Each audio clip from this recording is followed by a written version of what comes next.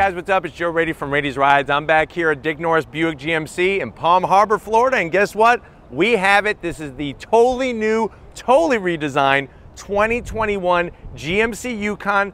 This is really that sweet spot in their lineup. This is an SLT trim. But before we dive into this all-new Yukon, let's talk about what the heck is going on here.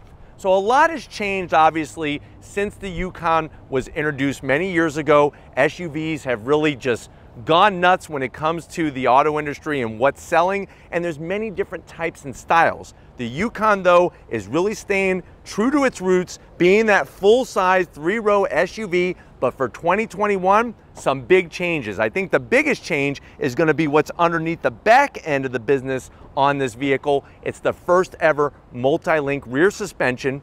Another thing you're going to see is some new updated interiors. Yes, finally, thank you, GMC.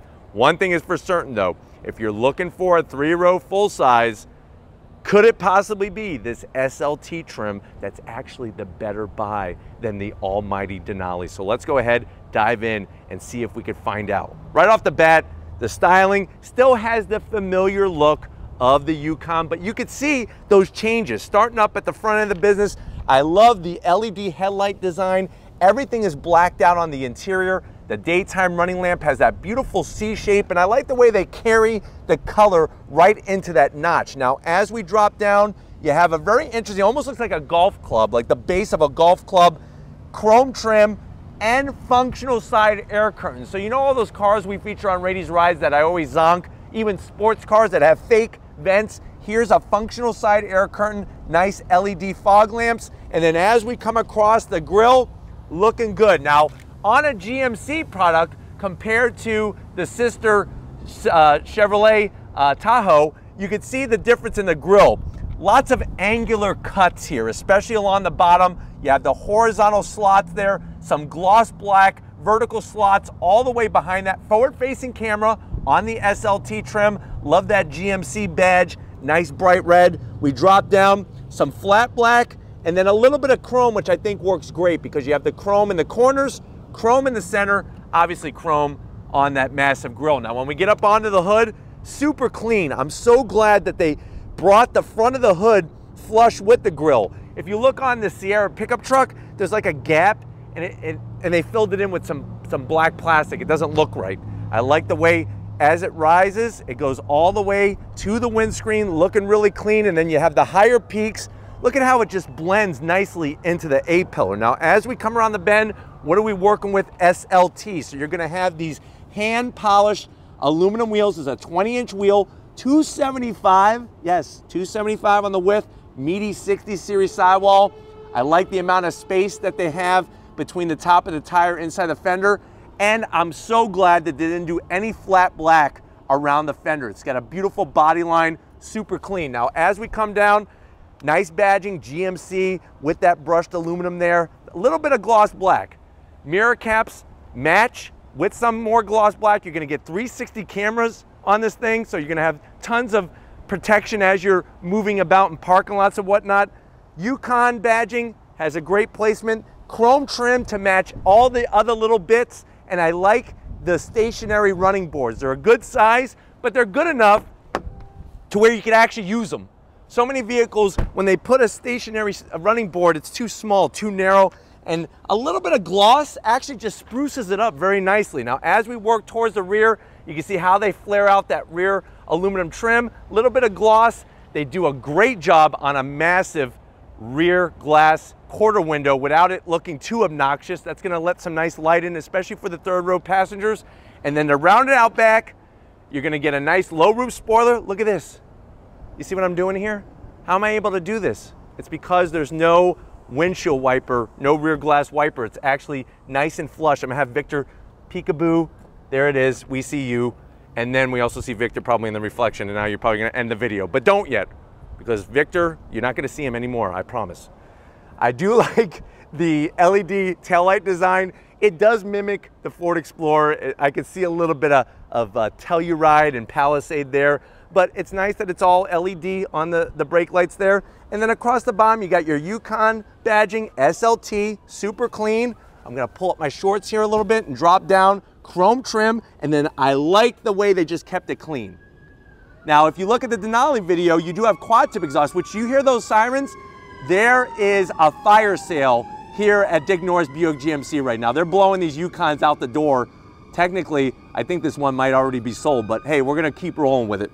Nice and clean. Now, if you saw the Denali video, that one did have a quad tip exhaust and it did look downright sexy. I know that sounds crazy to say sexy in an SUV, but still very clean. I'm glad they didn't put anything fake. And then of course you got the cover in the center hiding all the tow equipment. But why don't we pop the hood and see what's powering this SLT? All right guys, before we dive underneath the hood, remember this Yukon, it's wider, it's longer, it's got a longer wheelbase, plus that magical independent rear suspension. But what you're gonna get underneath the hood are some engine choices. Now, for the first time, you have 3 engine choices. The one that we have is the 5.3 liter. So that's a 5.3 liter V8, 355 horsepower, 383 pound-feet of torque. It's all mated to a 10-speed automatic transmission, 0 to 60 in about 7.3 seconds. The Yukon does weigh 5,827 pounds. MPG 16 in the city, 20 in the highway. It does use that dynamic fuel management system where it could shut down cylinders. It's got a 24-gallon tank. It could tow 8,400 pounds. Out back, you got 323 gears, which is really nice to be able to tow whatever you need to tow, whether it's a boat, a trailer, I don't know, maybe just tow a person. I don't know, do whatever you want to do, but you could do it with this Yukon SLT. Why don't we go ahead? Talked about the outside underneath the hood. Let's get to that interior because there's some big things for 2021. All right, guys, we're inside the 2021 all-new Yukon. I know you're at that point, you're like, Joe, okay, this one's an SLT trim. You're saying it's the sweet spot of the lineup, which it really is the sweet spot of the lineup with the options that you're getting. How much is this one?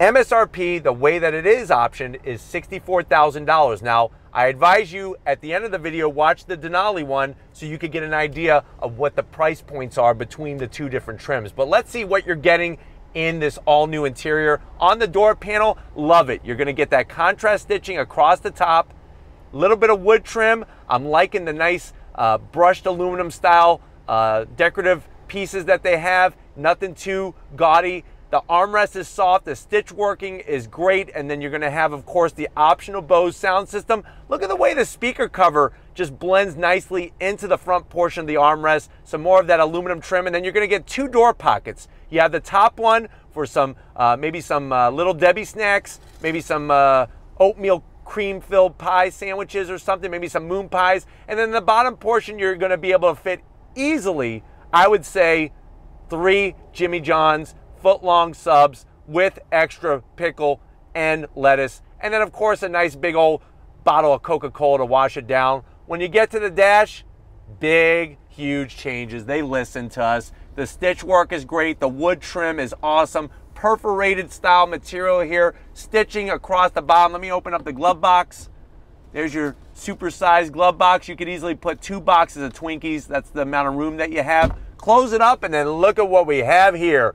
All new 10.2-inch infotainment system screen. Now, if you're scratching your head because you saw my Denali review of the 2021 Yukon and you're saying, Joe, that has a totally different infotainment system, you are 100% correct. The Denali has a standalone, unique system. This is what you're gonna get on your other Yukon trims. The great news is it's 10.2 inches. It's got Apple CarPlay, Android Auto, you got your 4G Wi-Fi hotspot.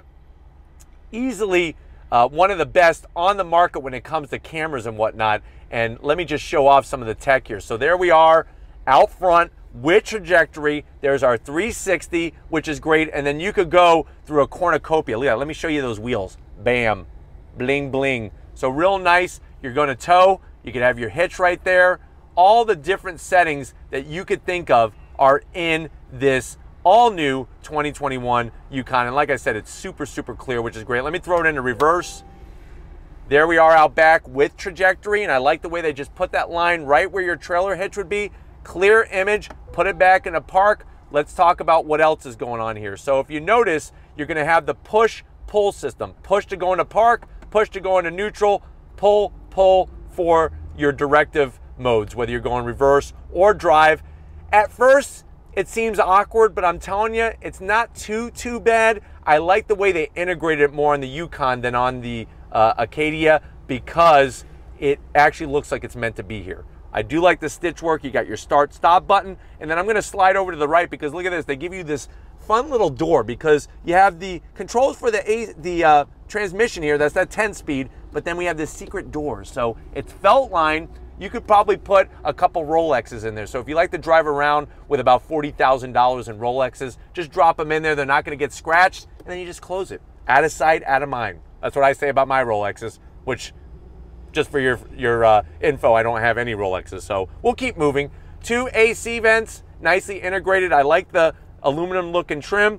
You're gonna drop down, and what I love about GMC products, there's only one dead button. I'm always curious, what is this for? I think this used to be an ejector seat, but I think they got sued or something from too many people getting hurt from the ejector seat. But all the other buttons are functional, radio controls, dual climate AC, which is wonderful. And then look at this, ventilated seats and heated seats, which is wonderful. You're gonna get USB, USB-C, and a 12-volt and wireless charging. So connectivity, they got you covered. My only zonk is, where is a nice sliding cover? I think some nice wood would have just polished everything off perfectly. You do have your 2 cup holders. Here is your GMC key fob, just as tasteful as everything else. Good size, it's got remote start. You could pop the back, all that good stuff. You could have your red horn make some noise as you're panicking. Armrest, soft. You got a nice little textured area to put your cell phone so it doesn't slide around. We open this up and look at this, party tray.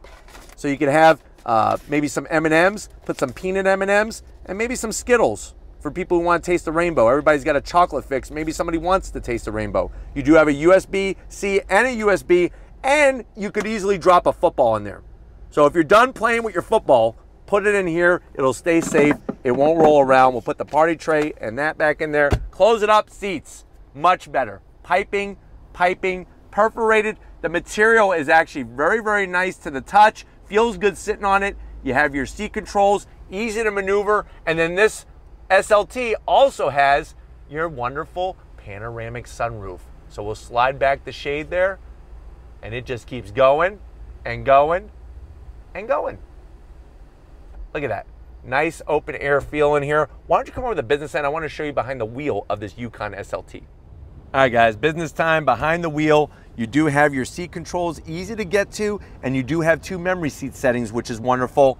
Seats feel good. Same steering wheel, and that's not a bad thing. The leather is nice, stitch work is tasteful. You have that GMC badge there, and if you notice, this looks just like the front grille. A little bit of silver, which I'm confused because there's none of this material anywhere else on the interior, which is kind of bizarre, but it's still a tasteful wheel, flat black on the buttons, and then the dash. I know everybody wants digital, full digital, but you are getting that large digital display in the center, which you could then scroll through a ton of different information, which is nice.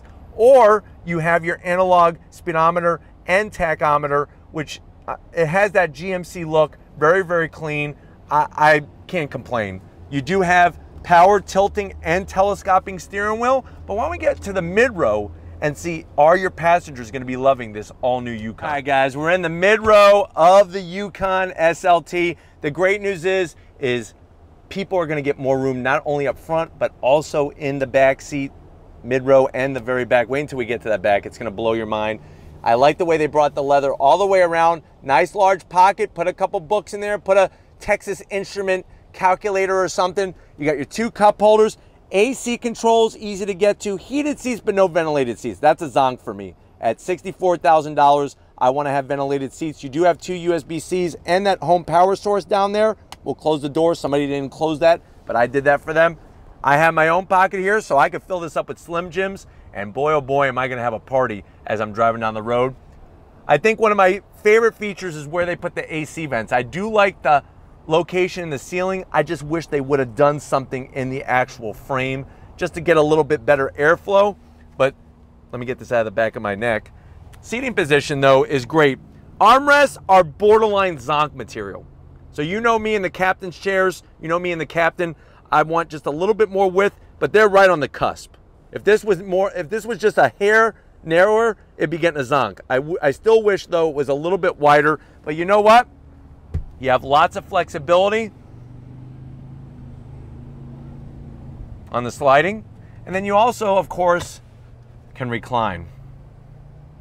It's just the problem is you're gonna get a little sweaty if it's hot in here because there's no ventilated seats. But why don't we go ahead, let's check out that mid-row and see how that independent rear suspension is gonna make life so much better for the people sitting in that third row. All right, guys, third row time. This is where the magic is gonna happen. So what you're gonna do is you're just gonna pull up once, and then you're gonna pull up twice, and then look at that, perfect. You also have a button here. Let me show you. They give you lots of options, and I'm the type of person, I like to have options. Let's say you don't want to do that, you can just do this. And then you do it one more time. Voila, out of the way. So you have lots of choices. I'm going to use that running board, and here we go. 1, 2, 3. The great news is, look at this. I have so much room back here, it is ridiculous. And I have the seat, you can see where the seat is. Plenty of room. The seat could actually come back a little bit further. You do have 2 USB-Cs, which is great. I have a cup holder and a little snack tray, maybe for some pretzel sticks, maybe some pretzel rods. Well, the rods are too long, but maybe if you got mini ones. But the great news is plenty of headroom. My knees are not in my mouth, and you have AC vents back here because we have been in some 3-row SUVs where they don't have vents back here. So I guess they really want to torture somebody by having them back here. But you're not torturing anybody because the 2021 redesign has done the job with getting more room. Speaking of room, let's go check out the cargo area and see how much space we have for your junk. Cargo time. Let's see how we open this. Real simple. You're just going to hit the button. Nice electric assist. And the great news is it goes up at a good pace. Now with the seats up, look at how much space that we have. Actually, not too shabby. Now, if you're wondering, well, you're like, Joe, well, how much space really is that when we look at numbers? I like numbers. Well, here's your numbers. So you're gonna be looking at 25.5 cubic feet of space with the seats up. Fold the third row down, it goes up to 72.6 cubic feet of space. Fold the mid row down, you're looking at almost 123 cubic feet of space. We have our nice little collection of buttons. You also have a home power source. So think about tailgating, think about camping, think about going to the beach, and now we're gonna push buttons. So we're gonna hit, look at that, seamless. First try, nice and flat. Plus, let's see what we have under here. Look at this. Now you even have storage. Imagine how many Twinkies you could fit back here. I think you could probably fit about, I'd say almost 100 Twinkies. Especially if you're going camping. God, you don't want to be without the snacks. Seats are down. Let's go ahead and take it to the next level, shall we? Boom. Look at that. That's 123 cubic feet of space. Go get that 90-inch TV that you want at Costco.